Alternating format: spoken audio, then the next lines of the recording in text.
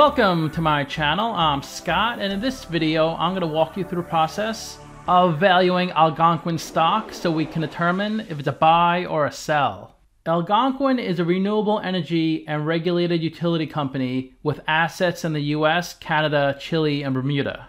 It actively invests in hydroelectric, wind, and solar power facilities, as well as utility businesses. The company is headquartered in Oakville, Ontario, Canada, and was founded in 1988. Let's get started with the model. This is a mid-cap company, 5.8 billion market cap. They're trading at $8.45 a share, and they have 686 million shares outstanding.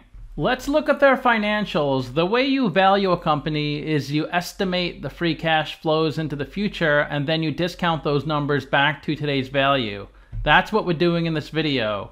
And free cash flow is cash flow from operations minus capital expenditures. They did have a small positive in 2019, but it's only been negative after that. They seem to be investing a lot back into their business. Net income is the profit or loss on the income statement. It's revenue minus expenses. That was positive each year, negative in 2022.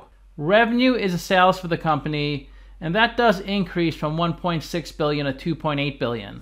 They recently released their first quarter earnings. In the first quarter of 2023, they had revenue of 778 million.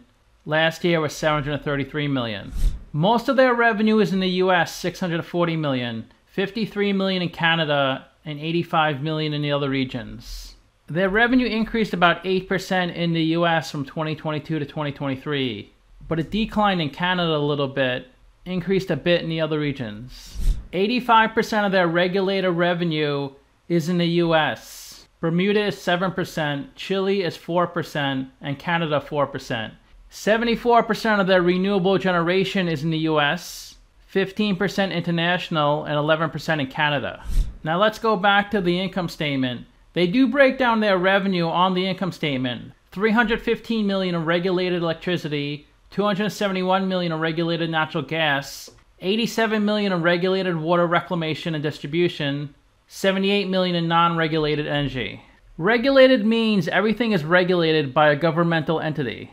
Non-regulated means it's open to the free market. Their operating expenses are 220 million.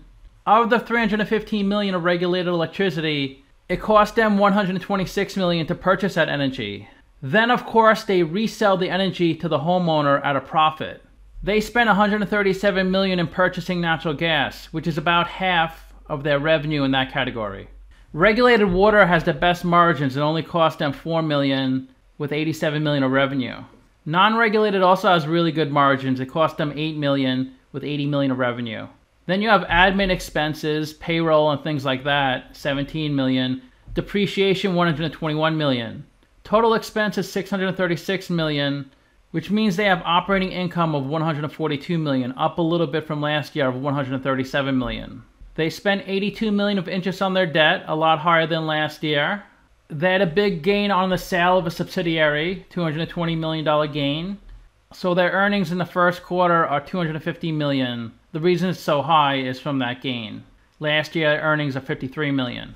Let's look at the capital structure. 5.2 billion of equity, 7.5 billion of debt. They're 41% equity, 59% debt. Their net debt is 7.5 billion, so they don't keep much cash on their balance sheet. I gave them a WACC of 9.8%, and that's a discount rate we're going to apply to the future cash flows. We estimated 4 years of future free cash flows. We also estimated a terminal value, which is all cash flows past year 4, that's 9.5 billion. We discounted those numbers back to today using the weighted average cost of capital, and we get a value of the company of $7.8 billion. We divide that by 686 million shares. And we get a calculated stock price of $11.37. They're trading at $8.45, so they're trading at a 26% discount. It's a buy according to the model. Simply Wall Street is at $9.29. They say the stock is 9% undervalued. 10 analysts priced this stock, and the average price target is $9.77. The low is $8.91, the high is $13. Another 8 analysts priced this stock, and the average price target is $8.47, pretty much exactly where they're trading. This is where the stock has been trading since they IPO'd. From their 2010 IPO until 2021, the stock price pretty much only increased. There was, of course, a decrease during COVID, but it came right back up. Its all-time high was about $18, $19, but it really fell off a cliff since then. dropping down to about $6.50 at its low, but it has come up since the bottom, but still trading at a major discount relative to the beginning of 2021. As you can see, they did start paying a dividend at the end of 2013, and they haven't missed a beat every single quarter.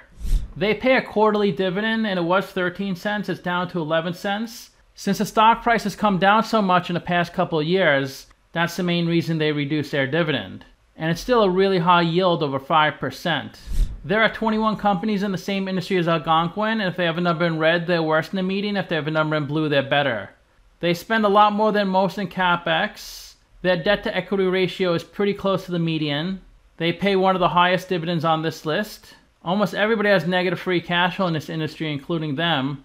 They rank third in market cap of all the companies. They have a good price to book and price to sales, but we can't look at their PE or price to free cash flow. Their revenue is higher than the median average, and their 5-year annual revenue growth rate is between the median and average. So to summarize, I have them trading at a 26% discount. This company has been around 35 years. They seem to be having a hard time generating positive free cash flow the past few years, but their revenue is increasing. So if they keep increasing their revenue, we're likely to see pretty big things in the future. I rank their free cash flows 2 out of 10, their revenue 6 out of 10, and their ratio is 3 out of 10. So let me know what you think. Give the video a like, subscribe, or comment below. Also, if you'd like to become a member, you click on the link in the description below. Thanks for watching.